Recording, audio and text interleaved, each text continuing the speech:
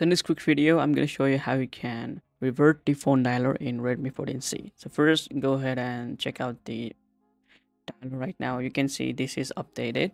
So now we are going to revert this back. So you can see it's completely new. So let's go to Play Store and then search like phone dialer.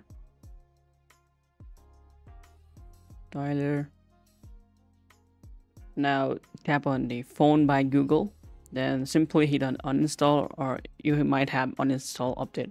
So hit that button and you guys are good to go. Now just reopen the phone by Google